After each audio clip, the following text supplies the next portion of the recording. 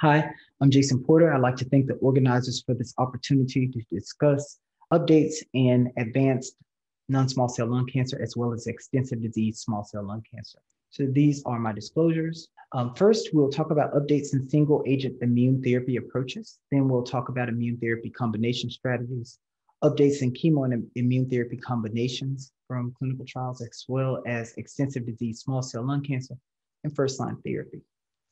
So here we have evolution of the immune therapy in history. And we can see around 1980 that there were discoveries of antibodies. In 1914, genetic explanation for the rejection of transplanted tumors in animal models. Around 1976, BCG was used to treat bladder cancer. 1991, the FDA approved interleukin-2 for the treatment of metastatic kidney cancer. Around 2000, ipilimumab, the anti-CTLA-4, comes into its first clinical trials. Around 2011 is approved by the FDA. Also around early to mid 2000s, the anti-PD-L1 era is marched in and we start to see clinical trials with anti-PD-L1, which brings us to the KEYNOTE-024 study, which is a sentinel trial in non-small cell lung cancer, patients with untreated disease with high PD-L1 or greater than 50%, and no activating alterations who were randomized in a one-to-one fashion to pembrolizumab versus platinum doublet. The pembrolizumab arm was treated for 35 cycles up to 2 years, and the platinum doublet arm was treated for 4 to 6 cycles. Pembrolizumab arm could be retreated after progression, after their 35 cycles with pembrolizumab, and then patients in the chemotherapy arm could be crossed over to the pembrolizumab arm. Primary endpoint was PFS. Secondary endpoint, overall survival, as well as response rate and duration of response. At the publishing of the first analysis, the response rate was 44.8% versus 27.8%. The median PFS was 10.3 months versus 6 months, and the estimated overall survival at that time was 80% versus 72.4%, and that was at 6 months. In the update recently, we see up to 5 years of data with the 189 trial. And I'm sorry, with the 024 trial.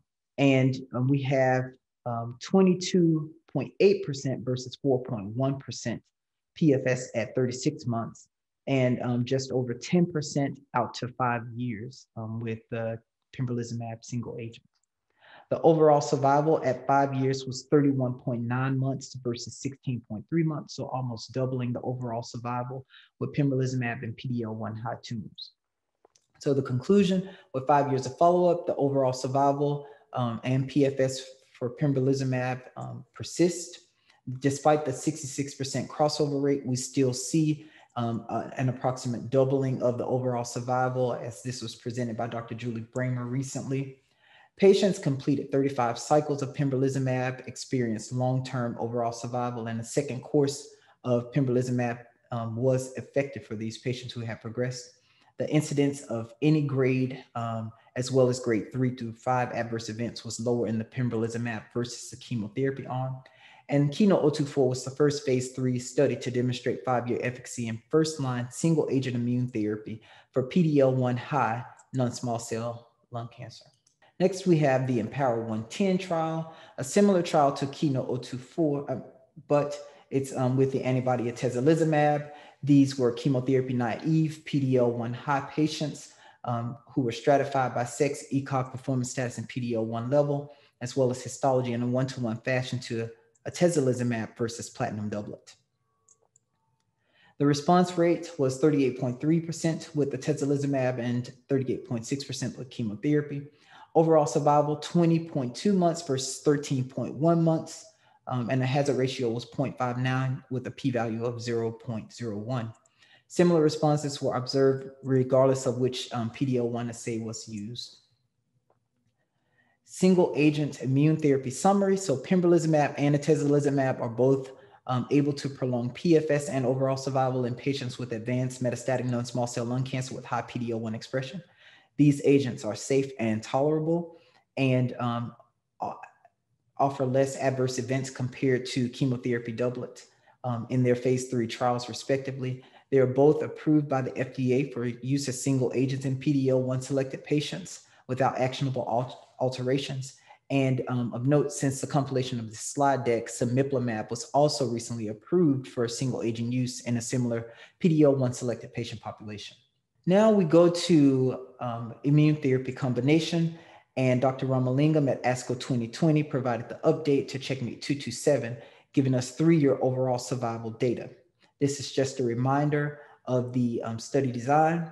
Patients with stage 4 or recurrent non-small cell lung cancer with no prior systemic therapy or known actionable mutations were eligible for the trial. The patients were stratified by histology, squamous versus non-squamous, divided by PD-L1 expression, greater than or less than 1%, and randomized in a 1-to-1 fashion to nivolumab, ipilimumab, and chemo, or nivo in part 1A, or nivo, ipi, or nivo chemo in part 1B. The endpoints were PFS, as we see here, in the TMB high population, as well as overall survival in the PD-L1 greater than 1% population. The baseline patient characteristics were balanced. They were predominantly male smokers, as you can see here, with non-squamous histology. About 1/3 of the patients had a PD-L1 less than 1%, 1/3 were 1 to 49%, and 1/3 were greater than 50%. Here we see that PFS at 3 years was improved with nivolumab, ipilimumab compared to chemotherapy, regardless of the PD-L1 level. And objective response rate and the median duration of response were significantly improved as well.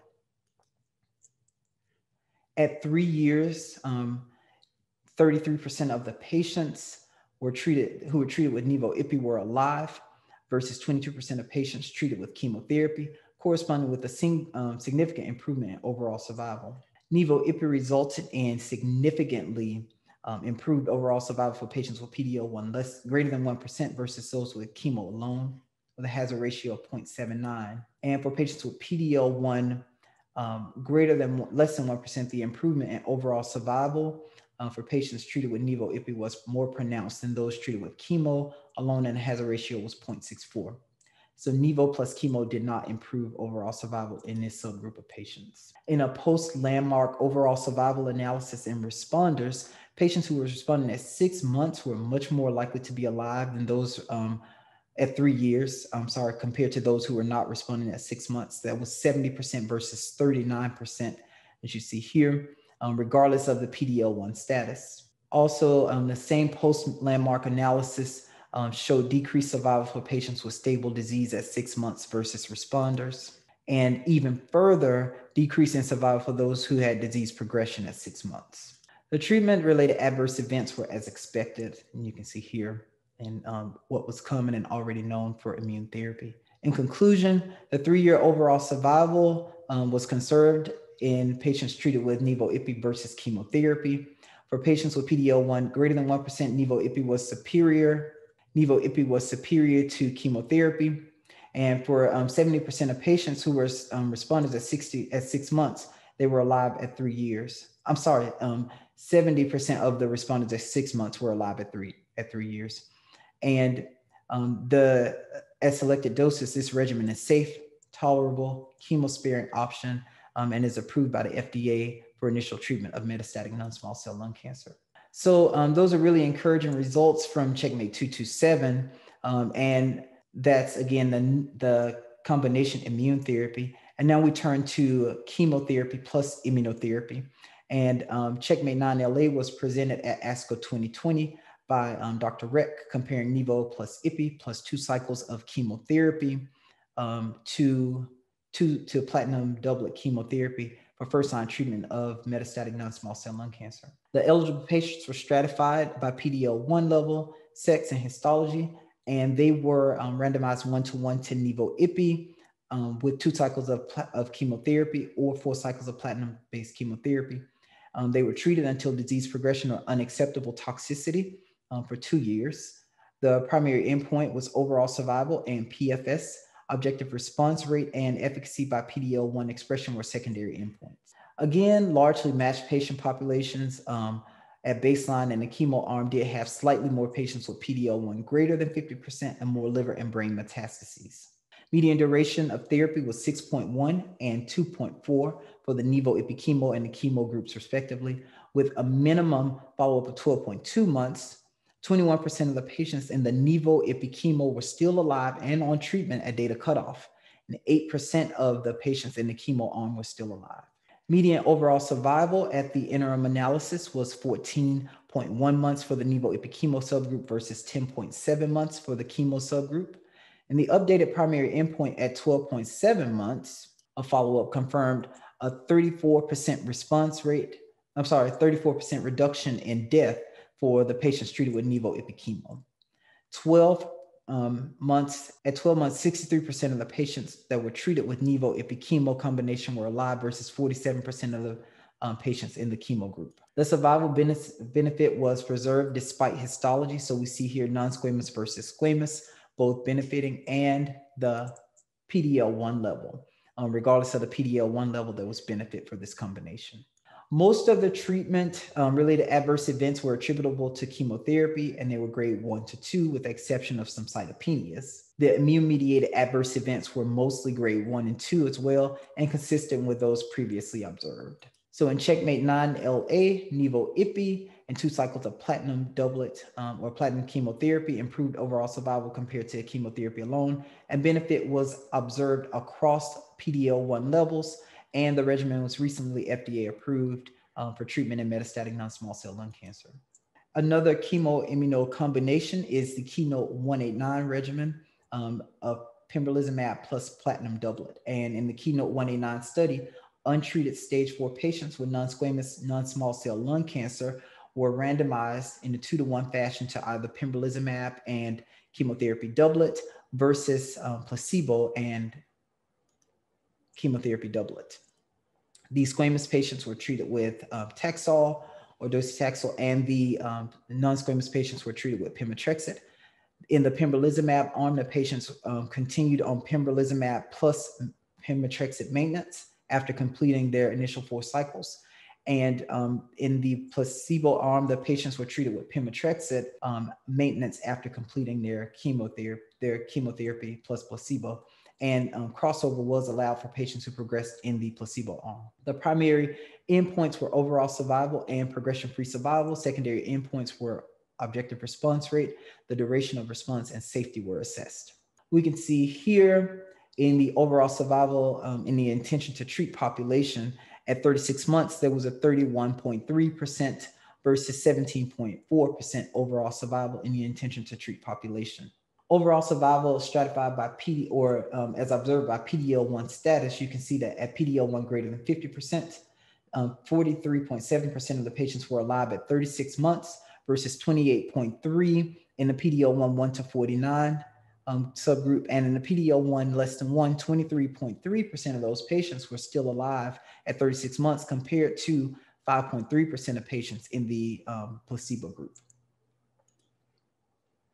The PFS in the intention to treat population at 36 months, 11.8% of the patients were still progression-free. And PFS by PD-L1 status at 36 months, 19.9% for a PD-L1 greater than 50%. PD-L1 1 to 49, 10.3%, and PD-L1 less than 1%, 4.8%. This is overall response rate and duration of response for patients with PD-L1 high. Here you see all patients 48.3% overall response rate or objective response rate. In the PD-L high or greater than 50%, the objective response was 62%, 1 to 49, 50%, and for less than 1, 33%. The duration of response by PD-L1 status for all patients at the median duration of response was 12.6 months versus 7.1. But we see in PD-L1 high patients, the duration of response was 15.1%, as expected with these patients with higher PD-L1 statuses. So in summary, with greater than 3 years of follow-up, pembrolizumab plus pemetrexed continued to provide overall survival benefit as well as progression-free survival benefit versus placebo and pemetrexed platinum in patients with previously untreated metastatic non-squamous non-small cell lung cancer. Patients who received 35 cycles of pembrolizumab had ongoing durable responses, and most were alive at data cutoff. Pembrolizumab plus platinum has manageable safety profile, and pembrolizumab plus platinum is the standard of care for therapy for patients with metastatic non-squamous non-small cell lung cancer. Pembrolizumab and atezolizumab and cemiplimab are all now approved as single agent anti-PD-L1 therapies for patients with PD-L1 high non-small cell lung cancer. Nivolumab and ipilimumab are approved in combination and continue to improve both progression-free survival as well as overall survival with now more than 3 years of follow-up in these patients. Pembrolizumab and a platinum doublet, as well as nivolumab and ipilimumab with an abbreviated platinum doublet, both improve survival in patients with metastatic non-small cell lung cancer. The preferred approaches, these are preferred approaches in patients who have high burden of disease and are very symptomatic, in which you need a relatively rapid response. The bar is low with the extensive disease small cell lung cancer therapies, but we are jumping out of quicksand with that one. And atezolizumab and durvalumab are both approved with platinum doublet chemotherapy for patients suffering with this disease. These are my references, and I'd like to thank you for your attention.